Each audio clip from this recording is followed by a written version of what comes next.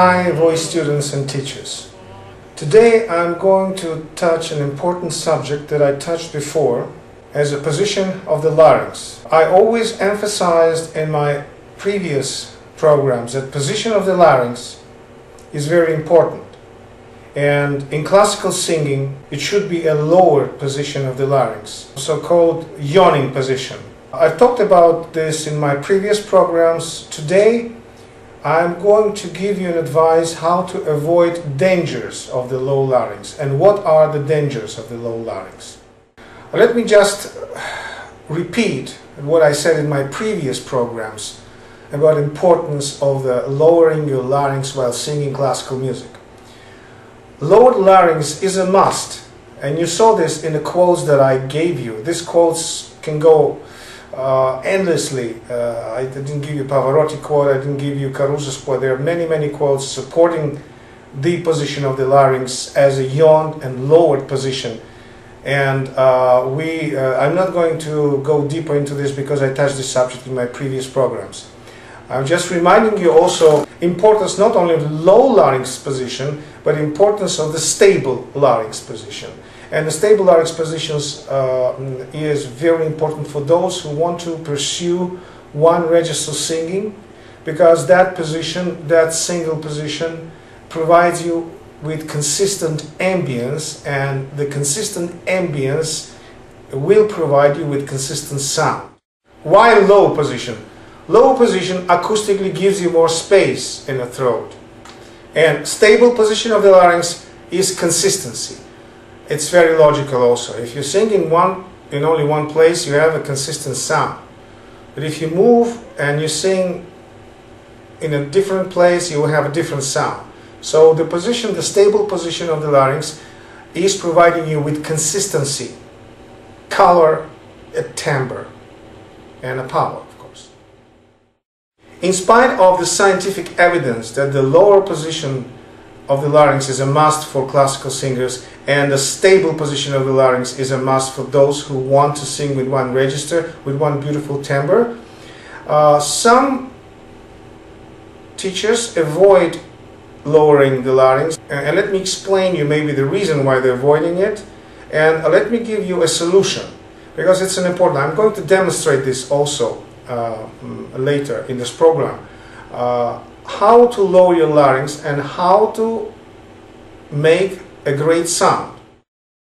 You see, when you're lowering your larynx, you only creating a possibility of a bigger and darker sound. Only possibility, because you just created a space. There's no sound yet. So when you start singing, majority of you who are not get used to this lowered position of the larynx may feel that their voice is not projective enough, because their voice may be sounding like a woofy one, and that's very true, because the only lowering your larynx is not enough to produce chiaro scuro sound, to produce the sound with enough squillo and enough darkness in it. You need a particular support.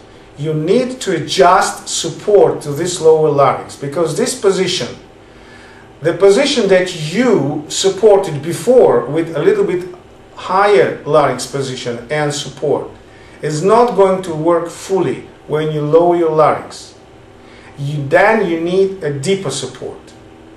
It's very simple analogically. Lowering your larynx feels like lowering your breath, or singing on a very low breath. So let's now move to practical things. I'm going to show you. I hope the camera will catch the difference between the sounds, but I'm not sure it will be so obvious. Nevertheless, I will try to give you the examples of the lowered larynx when it sounds wrong, and examples of the lowered larynx when it sounds right. And all of this is a cause of support. So don't be so naive thinking if you lower your larynx, everything else is going to be just, chiaroscuro and one register singing, you become a great singer overnight. you need to study this position of the low larynx, and you need to correspond with your support. Otherwise, you may end up singing with a low larynx position, but with a woofy voice, which is not very healthy and not very beautiful for acoustic singing. So let's move to practical suggestions and practical sounds. Let us see and hear the different larynx position in context of Arlequin's serenade O Colombina.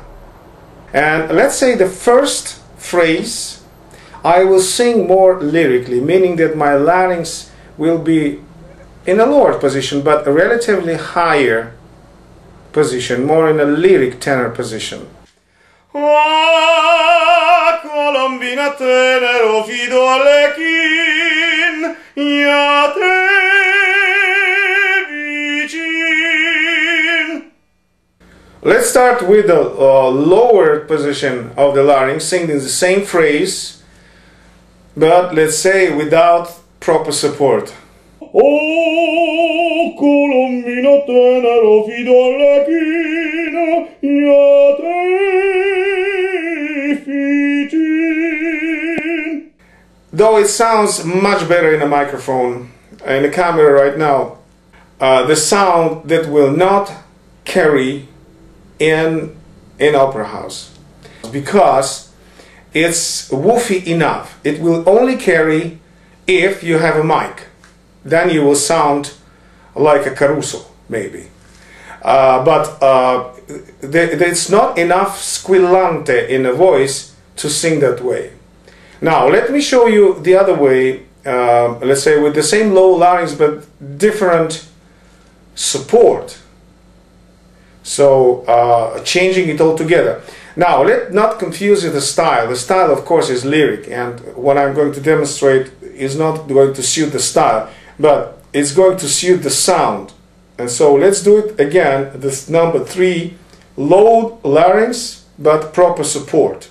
Ah, Colombina tenero fido Arlequin, ya te vicin. This is the sound of chiaroscuro in a more dramatic version. So you see that there is a transitive way to go there. If you're singing with a high larynx position, you sing more lyrically, you sound more like a lyric tenor or high tenor.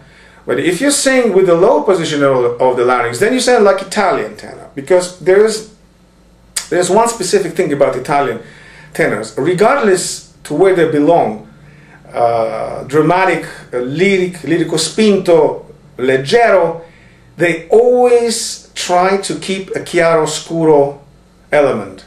And that's its distinctive difference between Italian tenors and non-Italian tenors, regardless to the nation or nationalities. Chiaroscuro is always present with Italian tenors, while in non-Italian tenors, I'll give you a separate demonstration of the sound, if you like. Higher position. Ah, oh, ah. You see the difference? The camera unfortunately doesn't catch the difference that much, but the sound is at least 3 times bigger, and it's projective also, but it requires a certain support. So those who just follow the low larynx position and believe in that this is going to work, please take consideration of a necessity of support for this position, because if you don't support the low larynx position sound with proper appoggio, you may end up singing woofily, and then you need a mic. Bye, until next time, Franco Tenelli.